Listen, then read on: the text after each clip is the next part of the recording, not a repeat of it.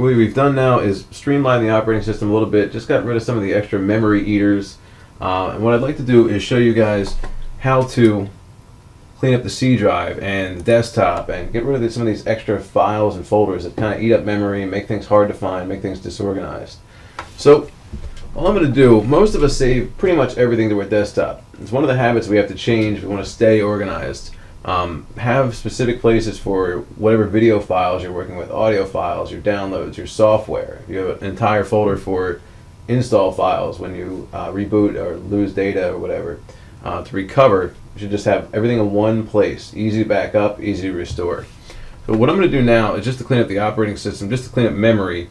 I'm going to grab everything I can on the desktop that's not nailed down. That's pretty much everything. Drawing big boxes and dragging it into one folder, just quick documents. No magic science in that. I'm just getting it away. The computer is really reading all the icons all the time, so it's just one more thing to kind of eat up a little bit more memory than we need to.